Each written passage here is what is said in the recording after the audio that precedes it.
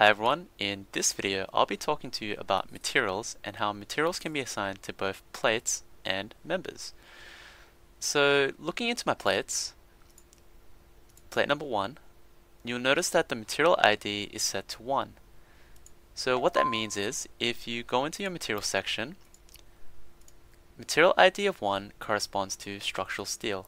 Now you'll notice we have a whole lot of pre-configured materials. They give values for Young's modulus, density, and Poisson's ratio. However, we do allow you to change these values. For example, if you were to have a different Young's modulus for a different grade of structural steel, you could change these values, and that would change every single member and plate that has an ID of 1. However, if you have a structure that is composed of multiple grades of structural steel, for example, you would want to create a new material that represents each grade of structural steel for each group of members. Now, I'm going to create a new material here.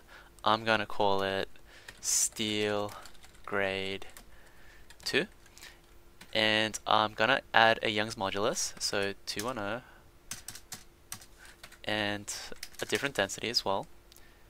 And after you hit apply, I've created this new grade of steel, and I'm going to assign this to my plate now.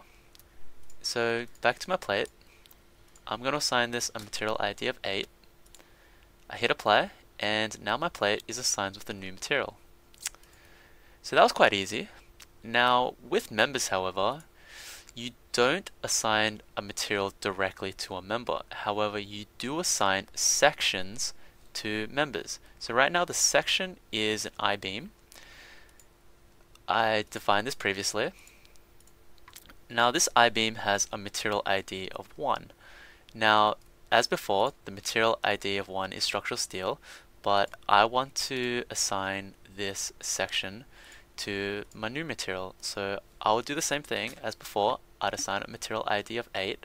I'd hit apply, and now I have a member that is assigned with the new material and a plate that is assigned with the new material.